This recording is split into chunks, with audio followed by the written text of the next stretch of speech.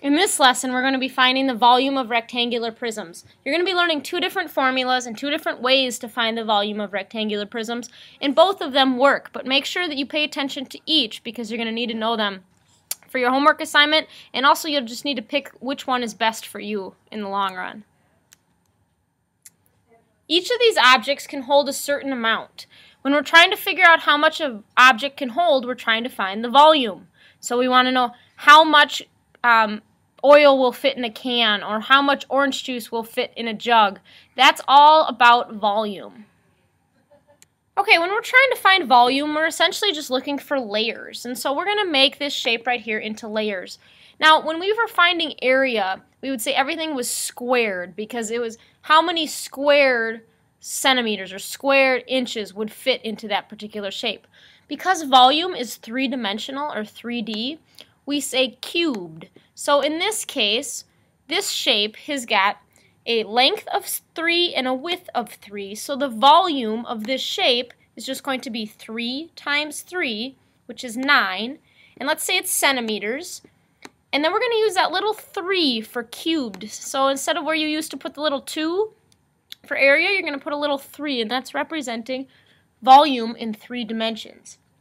Now we're going to add another layer to this shape because, like I said, finding volume is just adding layers. So the volume of our first shape was 9 centimeters cubed. Now take a look here and see, what do you think the volume of this new shape is? All we did was add another layer. So essentially we're just adding another 9. So now it's going to be 18 centimeters cubed. All we did was add one more layer of 9. Now let's do one more. Let's add another layer of 9.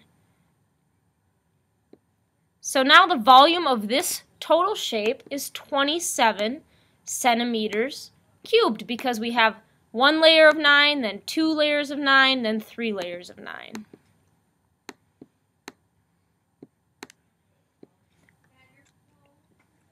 Now for this shape, we're going to see how many of these centimeter cubes, actually, you know what, these look, well, let's call these inch cubes. Inch cubes fit in this total shape. And again, when we're finding volume, that's all we're doing. It's like how many cubes, whether it be inches or centimeters or even miles, how many inch cubes will fit in that shape. So if we were trying to find the volume of the Metrodome, for example, and we wanted to do it in centimeters, we'd have to get millions of centimeter cubes and figure out how many fit in there. So that's all we're doing when we're finding volume. And so we could keep going and going, but I think you get the point that we would just keep lining up these cubes and then we would count how many fit in our rectangular prism.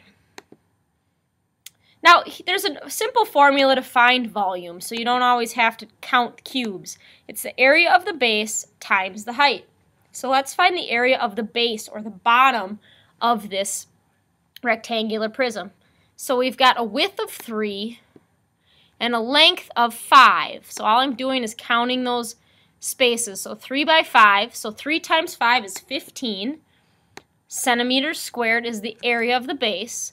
And now we count the height. So we've got 1, 2, 3 layers. So our height is 3 centimeters.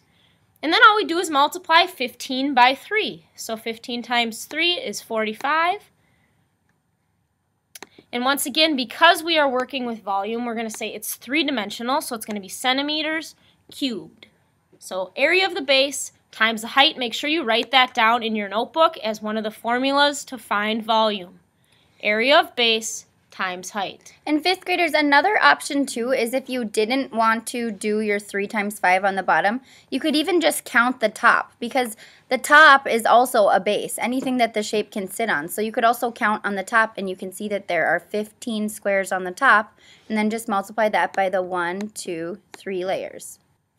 Here's homework question 1, and make sure you record your answer in your notebook, and you will also record this on the Google form. The prism to the right is made of centimeter cubes. What is the area of the base?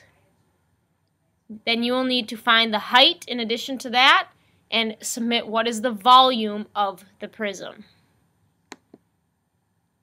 Now here's a separate formula, and it works the same way, but this is a different formula we want you to write down in your notebook. To find the volume of a rectangular prism, you can simply multiply length times width times height. So in this case, we can see this diagram is very easy to understand. We've got length times width times height. So 9 times 7 times 3. And that, if we do our lattice and we figure out the multiplication, is 189. So 189 inches cubed is the volume of this rectangular prism. Length times width times height. And for you 5th graders, if you wanted to use a calculator for this and just plug in 9 times 7 times 3, you could do that. Or you could also just multiply 9 times 7 and you would get 63. And then you could set up a lattice to multiply that by the remaining number 3, and that'll give you the same answer that we got here. Homework question 2, find the volume of the prism. And then you're going to need to submit online, whether it's A, B, C, or D. Remember to be showing your work in your notebook.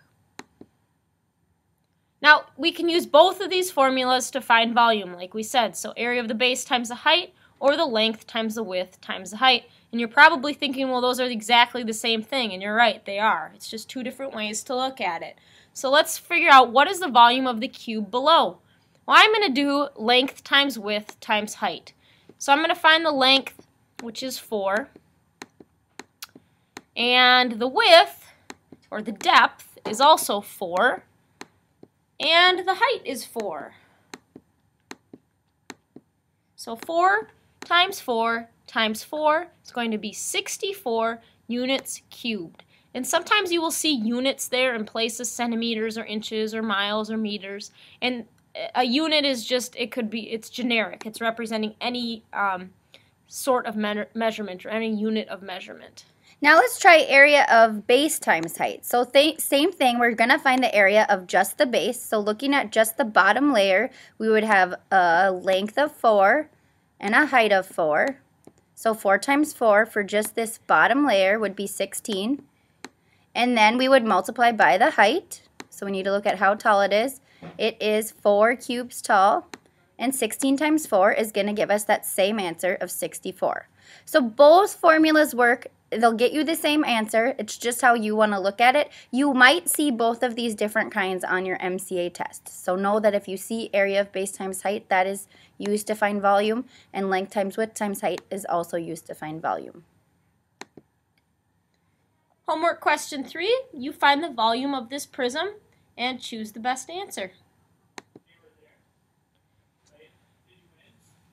The rectangular prism below has a volume of 126 centimeters, and we're trying to find out what is the height of the prism. And you're going to see problems like this where you have to use some algebraic thinking to be able to plug in what you know and to find out the answer. So in this case, we know the area of the base, and we also know our formula. And so if you recall, to find the volume of a rectangular prism, we do the area of the base times the height. So we have to think, okay, what do we know? Let's plug that into our equation. So we know the area of the base. I'm going to write that down. It's 42. We don't know the height. So area of the base times height, we're going to put a question mark or a variable for h. But we do know the volume. We know the volume is 126. So remember, area of base times height equals volume. And so all we did is we plugged in what we knew. We knew the area of the base is 42. We don't know the height, but we do know the volume. So now we have to figure out, okay, 42 times what is 126? So we'll do 126 divided by 42. And that gives us 3. And again, 5th graders, you can use a calculator for this. That's no problem. So 3 centimeters is the height of this prism. And we can go and check. So let's do 42 times 3. Does that equal 126? Yes, it does. And 5th graders, you're used to seeing problems like this where you're given one of the multiplication facts and you're missing the other multiplication fact and you have the answer. And you know that that just means to take your answer and divide it by the fact that you know to get the answer. Same thing here. So here's your last homework question. The volume of the prism is 180 cubic units. What is the width of its base? So you're going to have to use the formula volume equals length times width times height. You need to figure out length times width times height. You don't know the width, but you know the length and the height, so you can figure out what the width is.